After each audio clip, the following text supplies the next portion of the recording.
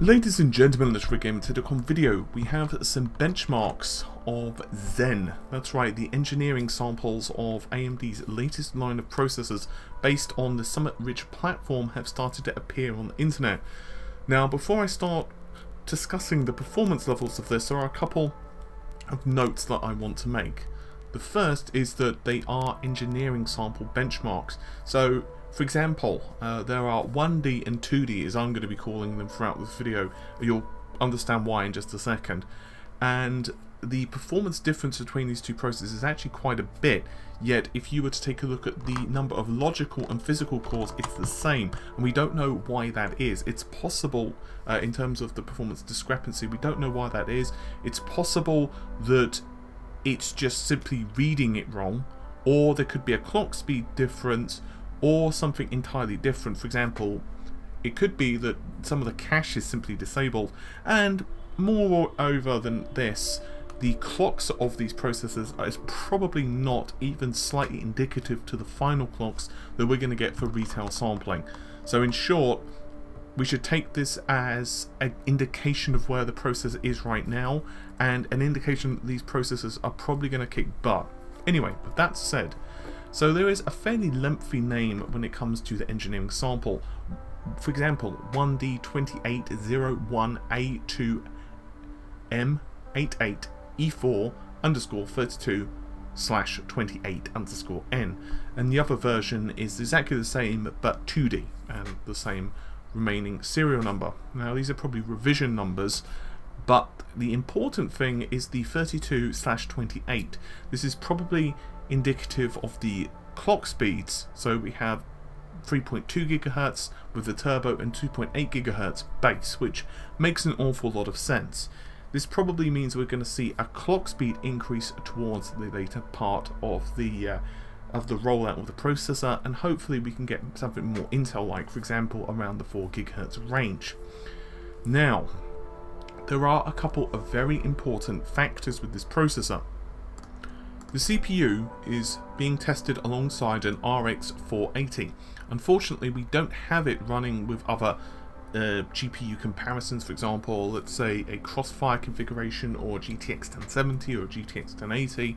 So all we can do is go with what we have. But what is pretty interesting is the RX 480 with different settings across the CPU are hitting 58 frames a second. Now, if we extrapolate and take the average performance of a i7 4790K, that hits around the 60 to 65 frames a second, depending obviously on the processor it's paired with, the graphics processor it's paired with, and also the graphical settings and other in-game settings as well. Now, what's very cool about this is the 4790 runs a considerably higher clock speed. The 4790 is running at 4 GHz. So if you were to take an average of 65 frames a second, and you were to take 65 divided by 58, you're looking at around a 12% difference in frame rate between the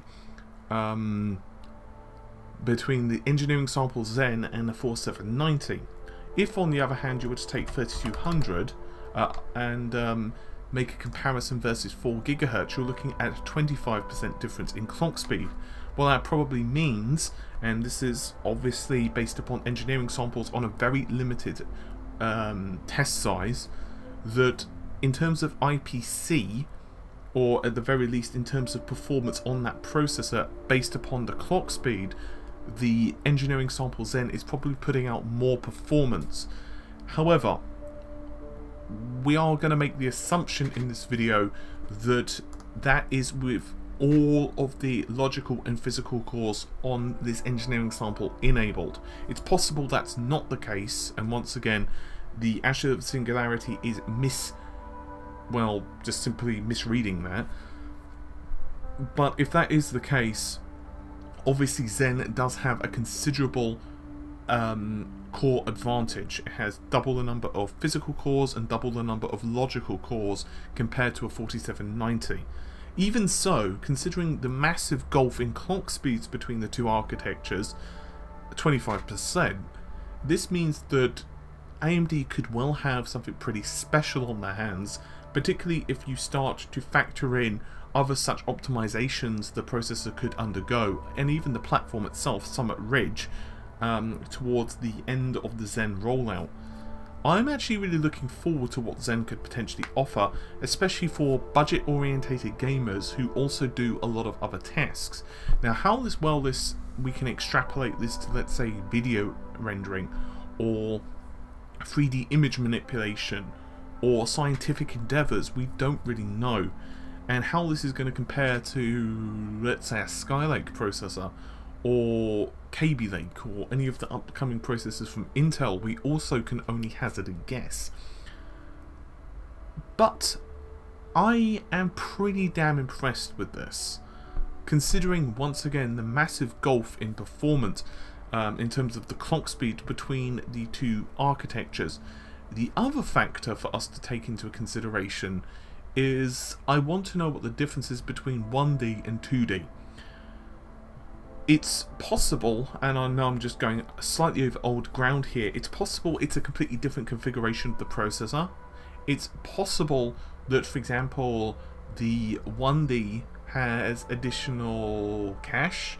It's possible that it has more cores enabled. For example, it's possible that you have this situation where some of the logical or physical cores are just not working correctly with the 2D. We just don't know that. Or it could be just, I don't know, something entirely different. I mean, for all we know, the cache may be just fucked up. Or it could be they're just testing different samples and figuring, okay, well, this has no level 2 cache enabled, but this doesn't have this enabled, or this doesn't have these instructions enabled. And all they're trying to do is quite literally figure out, well, is the processor stable? So, yeah, it's a whole bunch of stuff, unfortunately. All we can do is go with the performance we know, and this processor is looking to be very damn impressive.